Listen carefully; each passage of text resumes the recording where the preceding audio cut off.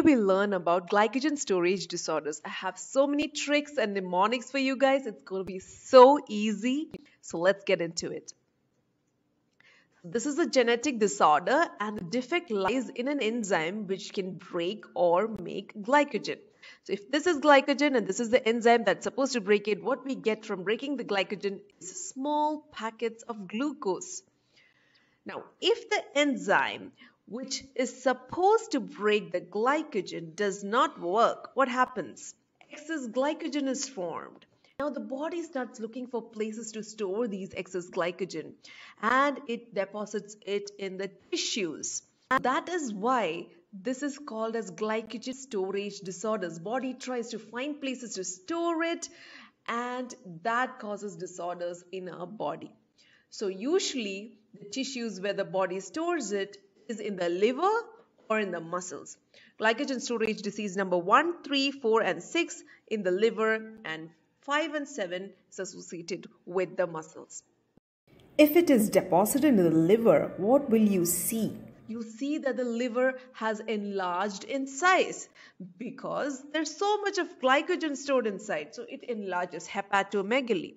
Second thing is blood glucose decreases. Why? Because glycogen is not broken down into small packets of glucose. So our body experiences hypoglycemia.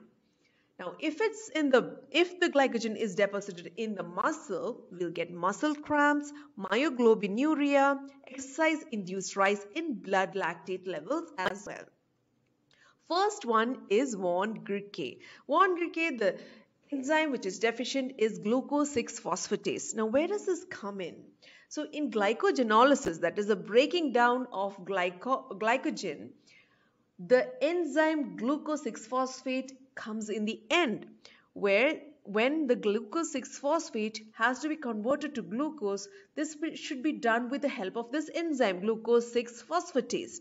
So if this enzyme is deficient, we cannot break down glycogen. All right. So how to remember this? Von Gierke, von sounds like one. Yeah. So that will help you remember that this is the first disease. Second, Gierke and glucose, they both start with the letter G. So that should help you remember the enzyme which is deficient is glucose 6-phosphatase.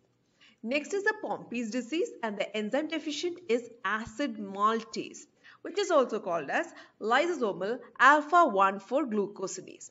The mnemonic is 2 vacuum pumps were used to pump out acidic lysosomes from all the organs of the body. So it's a long mnemonic, but this mnemonic covers everything about Pompe's disease, all the main things. So why have I mentioned 2 vacuum pumps specifically is because number 2, this is the second disease, Pompe. Pump will help you remember Pompe. Acidic will help you remember acid maltase.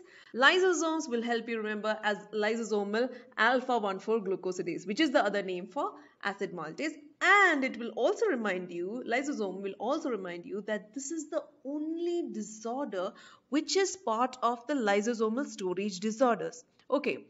And the last part of the mnemonic is from all organs of the body. This will help you remember that Pompe's disease affects all the organs of the body.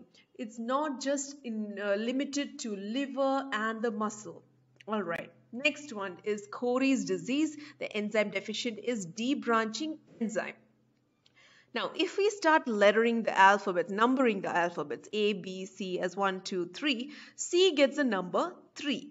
Okay, because 3 or C is the third alphabet in the list of alphabets. So this will help you remember that the number 3rd disease is Cori's disease, C3.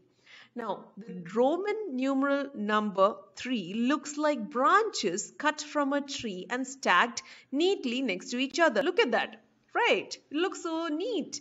And they look like branches of a tree are cut and put next to each other. Now branches are cut.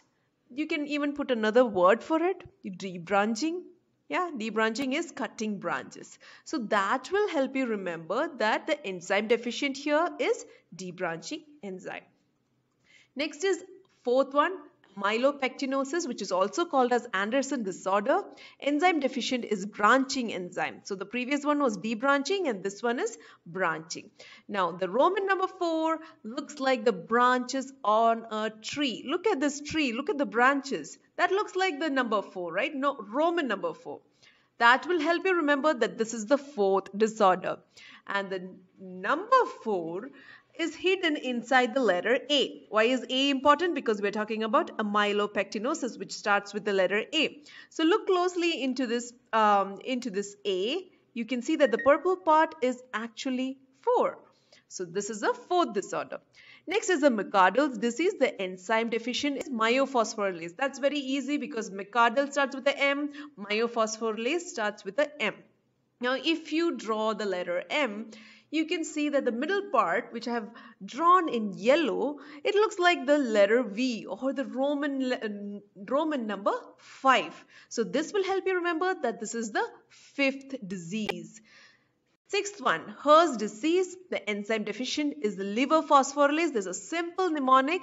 This is the mnemonic, leave her at 6 p.m. So it's like as if you're asking someone to drop her off at her house at 6 p.m. So the word leave should help you remember liver.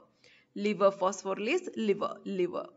Her for Her's disease at 6 p.m. Why have I mentioned specifically 6 p.m.? Because this is the 6th disorder. So this will help you remember that Her's disease is the 6th disorder and the enzyme deficient is liver phosphorylase. So next is the Tarui disease. Enzyme deficient is phosphofructokinase, which we call as PFK. 7. Now you look at the letter T. You can see a 7 hidden inside. The orangish yellow part is actually 7.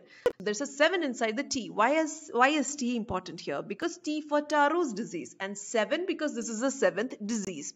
Now, if you write the number 7 and look at the inverted image of that, it looks like the letter F, right?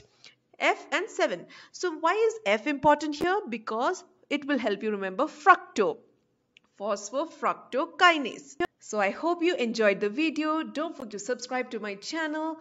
Thank you.